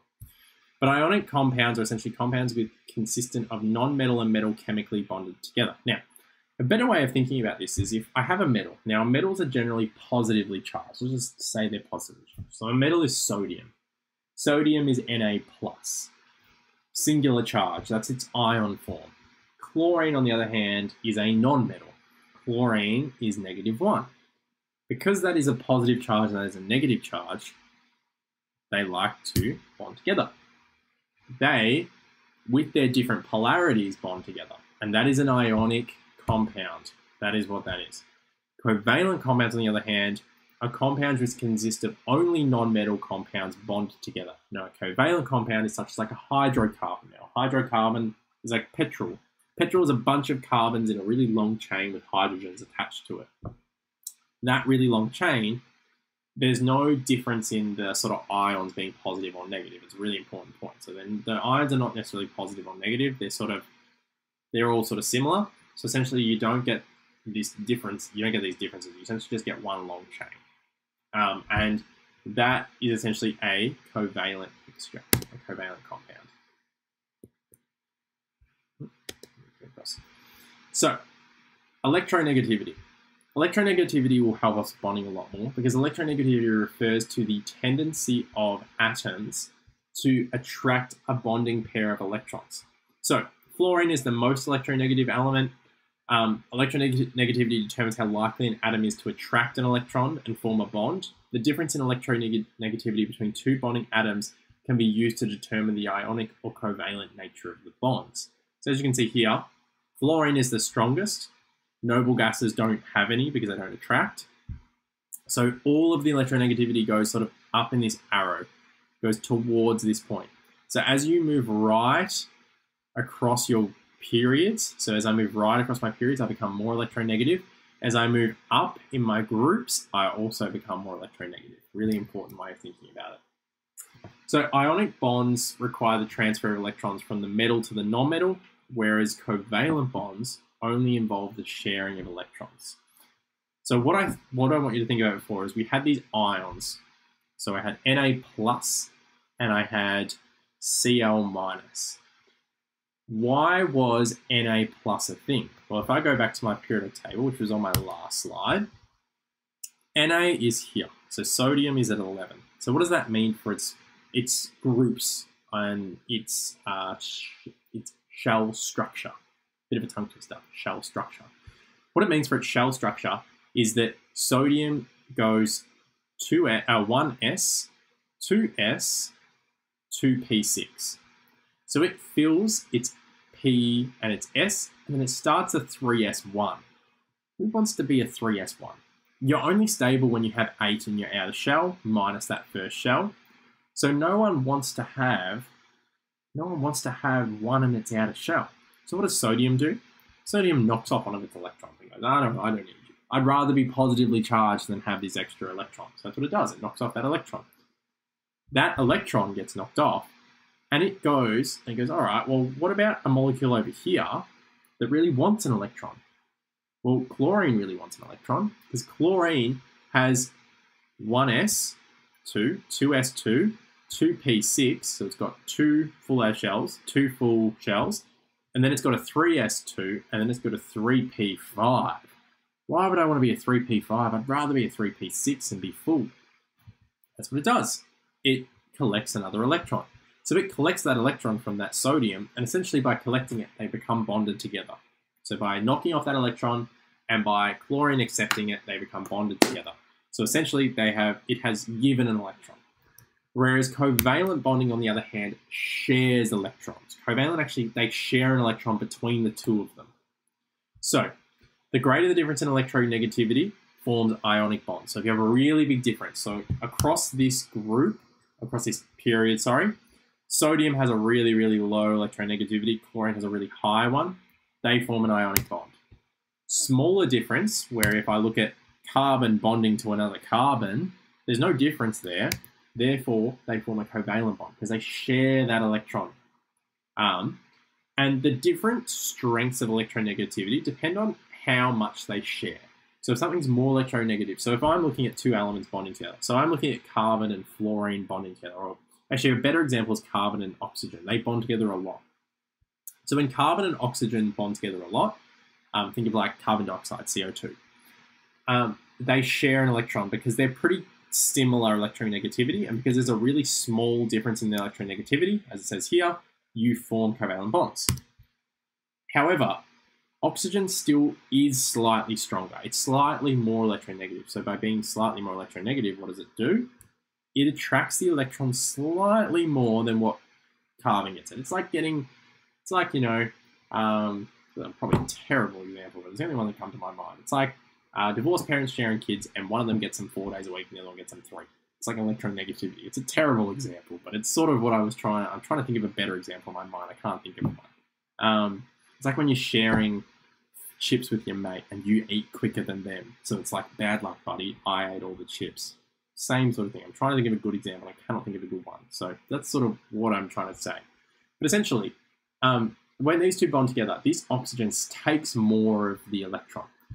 By taking slightly more of the electron, there is a very, very slight negative charge on the oxygen. Very, very slight, just because it takes the electron a little bit more. The carbon, on the other hand, becomes a tiny bit positive. It's very, very slight. We don't even call it positive. We just say it's slightly positive. It's this tiny little bit of positive charge. That difference in sharing the electron makes that molecule polar. So as we talked about earlier, polarity, it makes that molecule polar. Polar molecule. That's essentially what we call that there. So that's what happens with hydrogen and oxygen. Hydrogen and oxygen, it's actually covalent bonding. Hydrogen's actually more like sits over here in terms of strength of electronegativity. So they're actually quite close to each other. Just because of this gap, it's a little bit different. Essentially, these two are actually quite close to each other in electronegativity. And essentially, they have covalent bonds, but the oxygen's slightly stronger in attraction. So, compounds just consist of non-metals, and metal will bond together by ionic bonds. Essentially, as you can see here, you've got a spare one here, doesn't want it, so it gives it over there, and that's an ionic bond. These form between cations, which are positively charged ions, and anions, which are negatively charged ions. Ionic bonds form when electronegativity differences are very different, and you get this table salt example of NaCl. Now, compounds which consist of non-metals chemically bonded together usually do covalent bonds, and usually its molecules are the exact same. They have no difference in electronegativity. So therefore, they're going to share like this. So example, you've got all these here, which are their own, but then they share these two. So this was one from this chlorine, this one was from this chlorine, and now they share them. So covalent bonds form, and electronegativity difference between the non-metals are relatively low. So that's what's going on there. So as you can see, you've got covalent bonds, electrons shared, and then you've got ionic bonds, so electrons transferred. So, bonding. Explore the similarities and differences between the nature of inter- and intramolecular bonds. Now, this is more of the important side of things. This is more where I would split my bonding, where I would say, all right, this bonding is intermolecular, this bonding is intramolecular. I like to split my bonding here better than where I did it earlier. So intermolecular versus intramolecular bonds. It's really important you don't get these two words muddled up. You need to make sure you can separate them. Intermolecular, think of it like internet. The internet, you can go anywhere. You can do whatever you want. You can go wherever on the internet you want. Intranet is within a small space. So your school will have an intranet. Maybe you use Moodle, or maybe you use a different program where it's online. You need internet to access it. But essentially, it's just shared files between your school. You can only access it through your school. It's got only school stuff on it. That's an intranet. It's an intranet because it's within a system. Internet is over the systems. So think about it in terms of molecules. Intramolecular bonds with an A, they are bonds within the molecule. So they are the covalent bonds where they share electrons. Intermolecular bonds are if I had two separate molecules, so I had a chlorine and a chlorine, and my intramolecular bonds was those covalent bonds between the individual chlorine atoms. But now I've got one of them here, and I've got one of them here. What about between those two molecules? Is there attraction at all? Well, there is, and we call these intermolecular bonds. So they're between molecules. So intra, think of covalent and ionic. Inter, we're going to talk about some different ones, such as dipole, hydrogen, and dispersion. So, you need to know this for Year 12. They are responsible for differences in melting and boiling point. These are forces that tend to be tested more often. So, you have three different forces or three different types of termolecular bonds, dispersion forces, dipole-dipole, and hydrogen. Now, these go in strength order. Dispersion is really weak. Dispersion is in everything. Everything has a dispersion force. When I pick up this drink bottle, there is a dispersion force between atoms in the drink bottle, plastic, and my finger. Yes, it doesn't exactly explain why I'm picking this up. There are other things that explain that, but there is a dispersion force between those atoms. It's literally a thing that happens everywhere. Dipole-dipole are when you have polar molecules. So polar molecules are dipole and hydrogen. Non-polar is dispersion. Polar is also dispersion. There's dispersion between everything. Now, dipole-dipole, you need to be a polar molecule, so you need to have some slightly stronger, some slightly difference in electronegativity, so you need to have a slightly positive and a slightly negative area. And essentially, dipole-dipole is just between any polar molecules. Now, hydrogen are special types of dipole-dipole. So they're a type of dipole-dipole, but they're special. These are between what we call the NOF rule, N-O-F. Hydrogen bonded to intermolecularly, so it's not like a full bond, it's just like an intermolecular bond between a nitrogen, an oxygen, and a fluorine. So if a molecule has a hydrogen and it forms a dipole-dipole bond with another polar molecule that has a nitrogen, an oxygen, or a fluorine, it will form a hydrogen bond. This is slightly stronger than a dipole-dipole and can explain why melting points or boiling points increase a bit more in some molecules that have nitrogen, oxygen, fluorine, or a hydrogen, although they need at least two of them. That's why we call it the NOF rule. Some people call it the FON rule. I call it the NOF rule, the nitrogen, oxygen, fluorine. Now, it also wants you to investigate elements that possess physical properties of allotropy, or allotropy, I like to call it allotropy, and allotropy, probably the better way of saying it. Sometimes I put H in there. And then investigate the different chemical structures of atoms. So, allotropy, I can never say it properly. Allotropy refers to when an element appears in different forms due to the differences in bonding between each form. So graphite and diamond are literally made up of carbon. They are both made up of just carbon. Graphite and diamond look very, very different. So, oh, sorry, this got a bit squished up. I do apologize for that. I should have fixed that. But nonetheless, you'll get the point. Diamond and graphite are both made up of carbon. They're both networks of carbon. So carbon's a really cool molecule. However, diamond is a complex network, whereas graphite is distributed sheets. As you can see back here, this is like a really complex network where everything is sort of spaced out in weird ways. Graphite is just sheets. They're just sheets. Now, diamonds, because of this complex network, are one of the hardest structures we know to man. That's why diamonds were initially so expensive. Not only were they pretty, they were so hard. So hard, we could barely work with them, and we went, you know what? This is cool. Made them expensive, and now they're really expensive.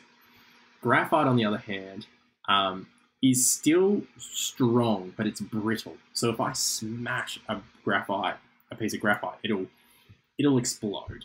Whereas if I smash a diamond, it's probably not going to do anything. Nothing's going to happen. So as you can see here, graphite has many layers where the carbons connect to three others. It consists of easily or even, I think I'm going to say evenly distributed sheets. I don't think it's going to say easily. I think it's going to say evenly. Essentially, the soft sheets move apart as you hit them, and essentially they are brittle, so they break. Now, if you think about it, it's a really good way. Graphite is used in pencils, so you'll find those in pencils, whereas diamonds obviously are in jewelry. Now, ionic networks are referred to as lattices, and that consists of grid-altering positive and negative ions. So these are covalent bonds, remember? So carbon-carbon is covalent. Now, what if I had solid table salt? Table salt is a solid. So that is what we refer to as an ionic lattice, because table salt is made up of sodium and chlorine. It's held together by ionic bonds. What's really important is they have to alternate. They have to have one positive, then one negative, then a negative, then a positive, then a negative, then a positive. Like, they've got to be alternated. Think about it like balls in like a tub, and you've got to have them all alternated perfectly. What that also means is that if I hit that again, if I hit that ionic solid, if I hit a big thing of salt, I will push different layers against each other, and I'll push a positive. Like, let's just say I had a positive, and then a positive here, and I had negatives here. And I push this layer up, and now there's positives next to each other. They don't like each other. What do? Explode apart. So they are also really brittle. So because of this, we find that ionic substances have really high melting points and boiling points because they're really strong, but they're also really brittle. So if you hit it really hard, it'll just shatter. And that's really not a good thing.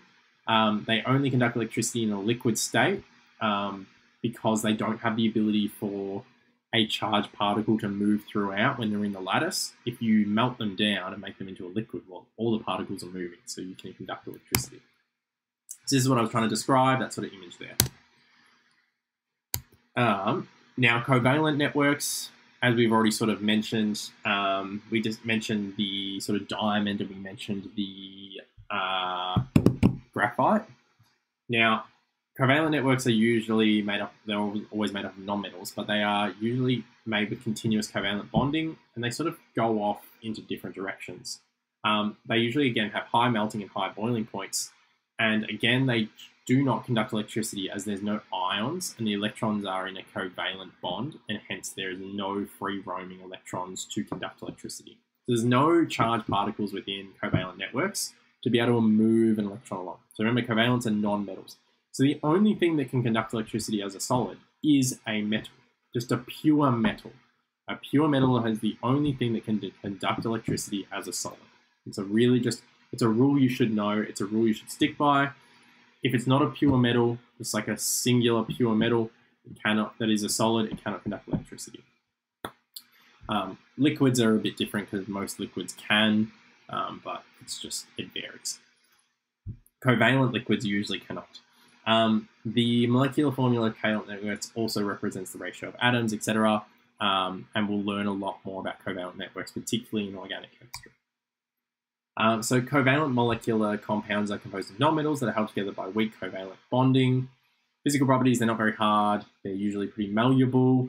This is because the covalent bonds have sheets of lattices like grids, which make it easy for these sheets to slide over each other. The only difference is sort of graphite, which is a little bit more break apart, a little bit more brittle, although it does sort of move okay. It's not as brittle as an ionic substance. An ionic substance is super brittle. They do not conduct electricity because they are all neutral. If an aqueous solution is created, they do not dissociate into ions, so again, they cannot conduct electricity ever. So what we're trying to say here is that HCl here is sort of an example here.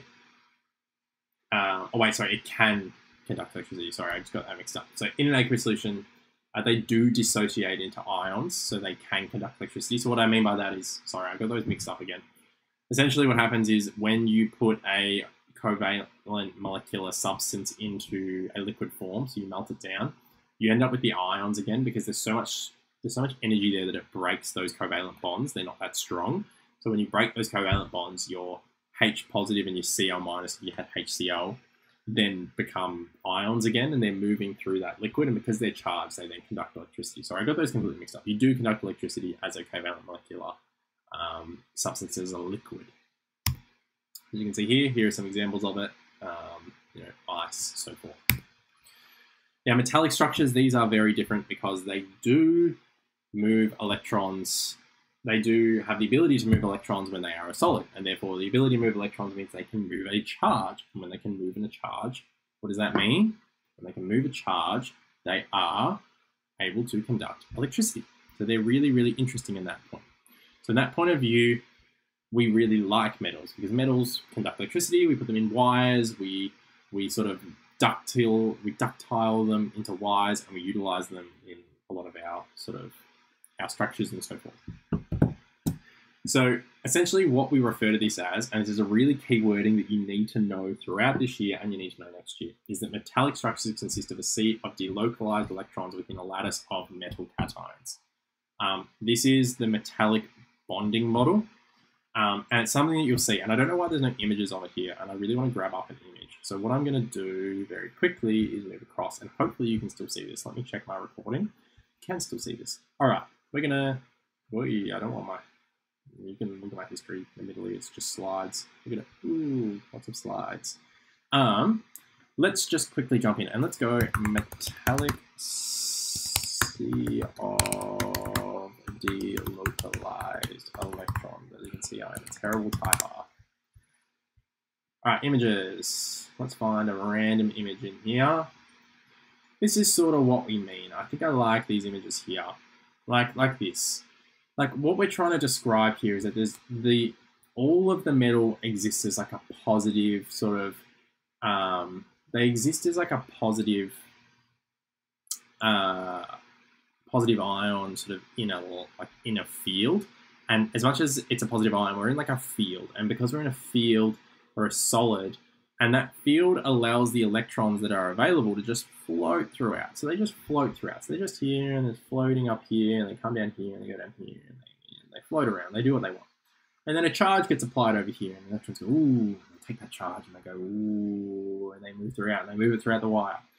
And that's essentially why we refer to our electrons as having that idea of being, like our metals, sorry, having that idea of metals as a solid being able to conduct electricity, because those electrons are delocalized and there is a sea of them and they can move around. So this is the metallic bonding model. And these electrons are called delocalized as valence electrons break away from the atoms, allowing these electrons to move throughout the lattice. They are held together by a strong electrostatic attraction between the electrons and the ions within the lattice. So physical properties, they're really malleable, they're really ductile, so they can be pulled apart, they can be smashed, so forth. They can conduct electricity due to already having delocalized electrons. So having that charged particle allows you to conduct electricity, allows the electricity to move throughout, and that's a really important point. They have high boiling points and high melting points, so this is due to the strong electrostatic attraction. So more energy is needed to break these bonds. The metallic bonding model cannot explain the variance between melting and boiling points, the magnetic nature of metals, the various electrical conductivity of metals. So there are some elements of metals which are really different. Some metals are magnetic, some metals are not. Some metals are conductive far more than others. The variance between melting and boiling points is considerable between metals. We don't have a good way of discussing that in terms of this whole metallic bonding ruling. Like, we don't have a good way of doing that. And that's a really important point. There is no good way of discussing that using this whole metallic bonding model that we use. We can discuss that in terms of different models, and it's something that we can talk about. We won't talk about it today. It's something we'll go into detail in class, and it's something that you will be expected to sort of know about. But that's a really good summary for what's going on. And then we're just going to quickly move into naming covalent molecules, and then we're going to do a couple of practice questions just to end off. So naming covalent molecules is really, really important. If you're naming a covalent substance, the one atom that is most metallic, the one that is on the left in the periodic table and usually on the start of the name or start of the molecule, this will be named first, and then you may have to start with a prefix if they're named according to how many atoms they are, and they usually end in "ide." So name the following substances using the table to the right. So you'd have like carbon dioxide, phosphorus, fluor, trifluoride. So dioxide, trifluoride, and then you have D-nitrogen trioxide. So that would be N2O3. So N2O3. And then if you went to the next one, you had carbon monoxide. That's 1, so you'd have 1 carbon, so C, and then 1 oxygen, O. So you can see here.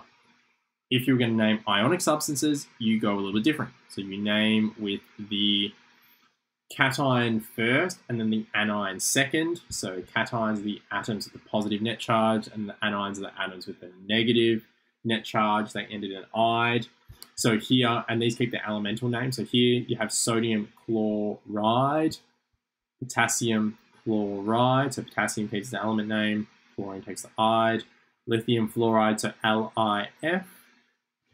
Lithium fluoride. Magnesium oxide. So magnesium oxide is like MgO3 or something, or O2. I don't remember off the top of my head. But again, it's the idea of putting, I think it's O2, MgO2. It's the idea that you're putting magnesium, and then you're going oxide, so Mg2. So oxide, oxygen, fluoride, fluorine, chloride, chlorine. So naming ionic substances is a really key skill. You'll get used to it. You'll sort of pick it up as you go as well. Like you'll do more and you'll go, oh yeah, I get what's going on now. Like it's something that you'll get stronger at as you go throughout. So then this gets far more complicated and probably shouldn't all be a one slide, but nonetheless it is. Naming compounds with polyatomic ions. So these form compounds that have both ionic and covalent bonds. So you need to name the cation first and the anion second. There's no prefixes unless the polyatomic ion has one in its name, e.g. dichromate. And when there is more than one polyatomic ion, it is surrounded by brackets. So what I'm trying to say here is that this is probably the best example down here, SO3. SO3 is sort of its own joint thing. We call it sulfite. As you can see here, sulfite. We usually work with sulfate more than sulfite, but nonetheless, sulfite. And sulfite is like, it's a polyatomic ion. It's two atoms that form its own ion. It's kind of its own thing. It's a bit of a rarity. It's something you got to get used to. These things are rare differences in what we work with. So as you can see here, the first one here actually really isn't a polyatomic, but nonetheless we'll go through it. First one here, PbI2. So you've got to think about what are our molecules there. So you've got iodine, you've got, let's jump across to our thing, Pb. So Pb is a bit of an interesting one because Pb doesn't have the same name, like the same lettering as its name. So if I find Pb, Pb is lead. Pb doesn't look anything like lead. It's not an L, it's not an Le, it's nothing like that. There are a few of them like that. Another one's like Au, which is gold, and Ag, which is silver.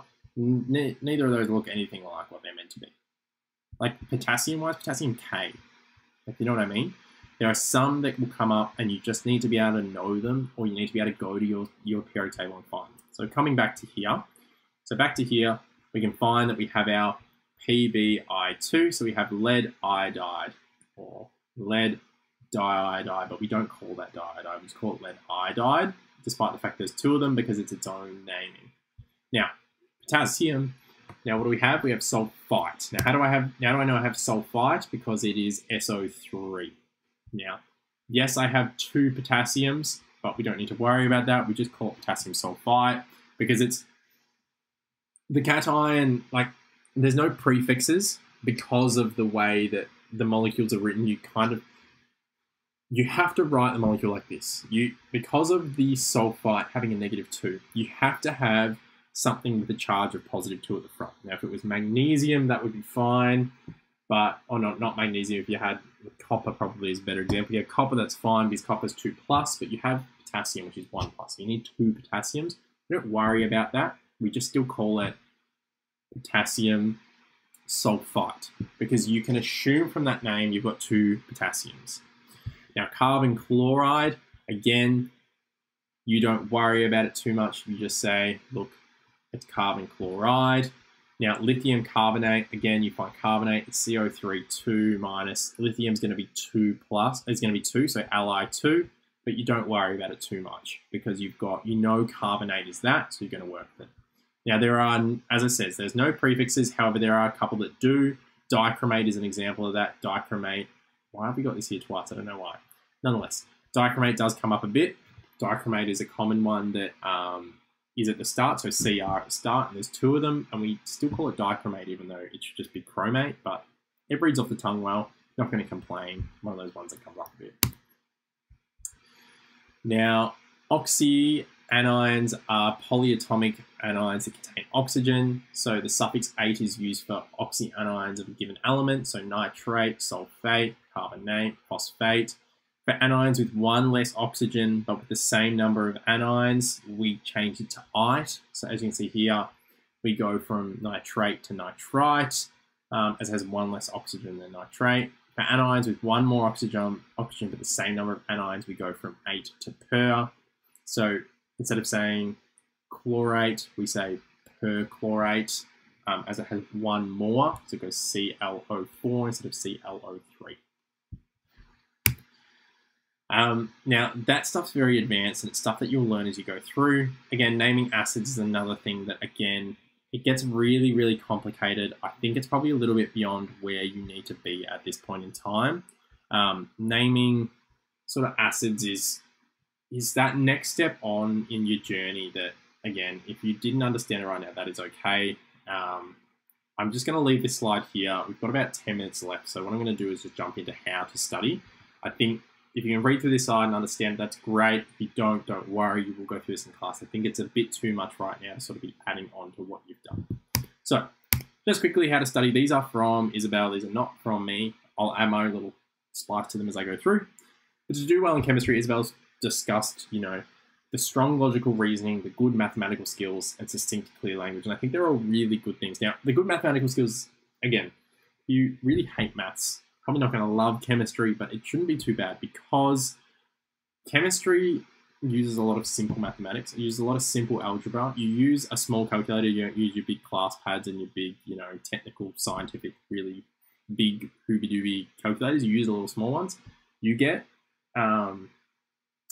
quite used to them as you go through. And the maths is pretty straightforward, although there is a fair bit of it. So do be prepared. If you don't like maths, you might struggle a little bit with chemistry. So having good math skills is an important skill. You don't need to be a wizard. You don't need to be doing, really advanced mathematics. Strong logical reasoning is a really important skill, and especially problem solving. Chemistry is a lot of problem solving. It's not like your psychology. It's not like your, I don't know what other subjects I'm trying to think of, but probably more like your humanities subjects, whereas a lot of just rote learning. There's a lot of like, all right, I need to know this definition. I need to know exactly how to rewrite that down onto a page in an exam. That doesn't happen like that in chemistry. There's a lot of problem solving. There's a lot of working your way through a situation.